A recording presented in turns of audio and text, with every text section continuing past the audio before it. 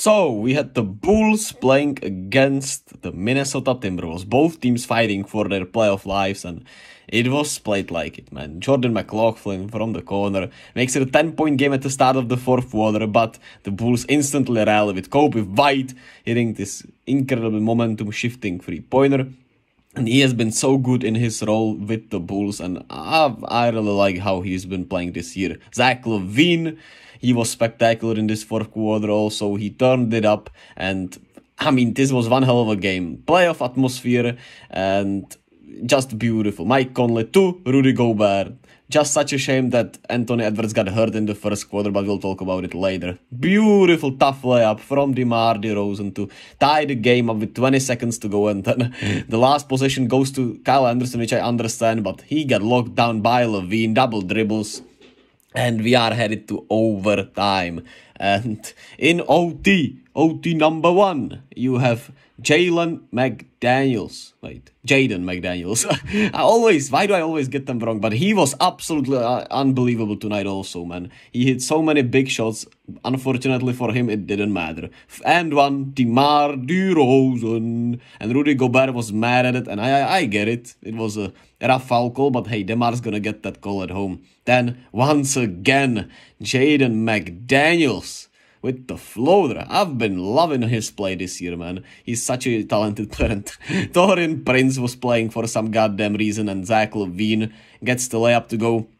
He missed a dunk just before this, so yeah, it was a very, very, very insane game. And Jaden McDaniels tries the three-pointer, misses here, which is kind of unfortunate because, hey, he tried his best. Pat Beverly tried his best to sell this so he could get a free throw, but he didn't against his former team. Zach LaVine behind the screen. Beautiful fading three-pointer. 3-point lead for the Bulls. And DeMar passes it here to Nikola Vucevic. Wait, oh, it's a fadeaway. Yeah, I forgot that the other play is after that. But beautiful fadeaway from DeMar and Nikola Vucevic.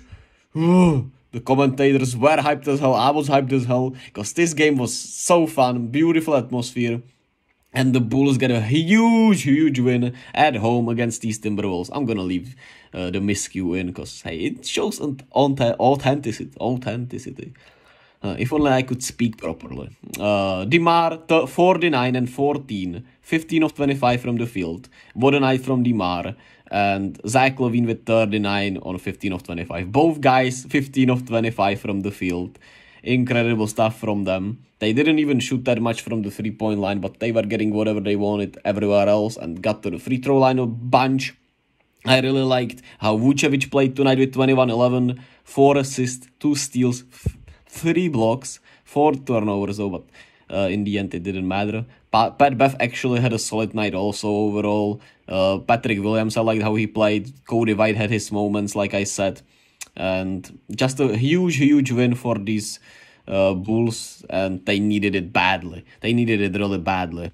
As, of course, they are fighting for their life, and they, have it tougher than the Timberwolves in a way, right? But the Timberwolves will have it tougher now with Anthony Edwards going down. And he started this game off so well, and then he rolled his ankle in the first quarter.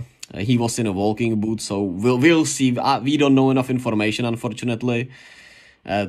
It's so tough because AntMan is one of the most fun players to watch in the league, and now he's just gonna be out. And I mean, with a walking boot, I'm expecting at least 2 weeks.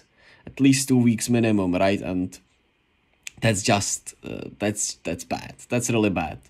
Jaden McDaniels, 25, 6 and 4. Great night overall, but unfortunately not enough.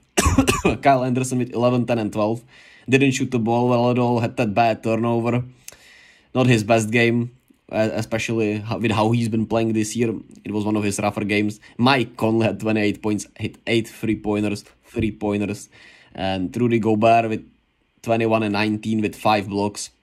Fouled out in the end, was in foul trouble, but still had a hell of an impact when he was on. And then the bench was really bad overall, except for Nickeil Alexander-Walker and Jordan McLaughlin. But they unfortunately were countered out by Taurean Prince and Naz Reid, who weren't great. Naz Reid at least had 14 points, but Taurean Prince was horrible, had that Just absolutely dumbfound turnover in that first overtime that I showed you. And yeah, that was a rough one. Probably shouldn't have been in there, but I'm not the coach here.